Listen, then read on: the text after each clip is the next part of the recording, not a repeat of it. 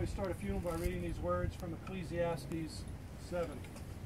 It is better to go to a house of mourning than to go to a house of feasting, for death is the destiny of every man. The living should take this to heart. Sorrow is better than laughter, because a sad face is good for the heart. The heart of the wise is in the house of mourning, but the heart of fools is in the house of pleasure. That Carolyn loved to sing. God has a songbook in the Bible, the Psalms, and the last one says these inspired words.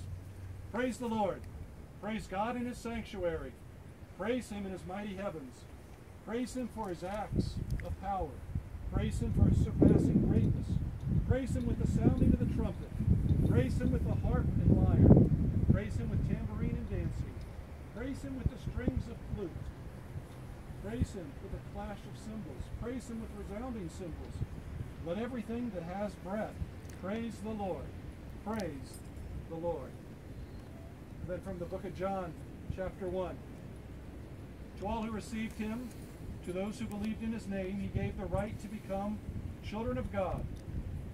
Children born not of natural descent, nor of human decision, or a husband's will, but born of God. The Word became flesh and lived for a while among us. We have seen his glory, the glory of the one and only Son, who came from the Father, full of grace and truth.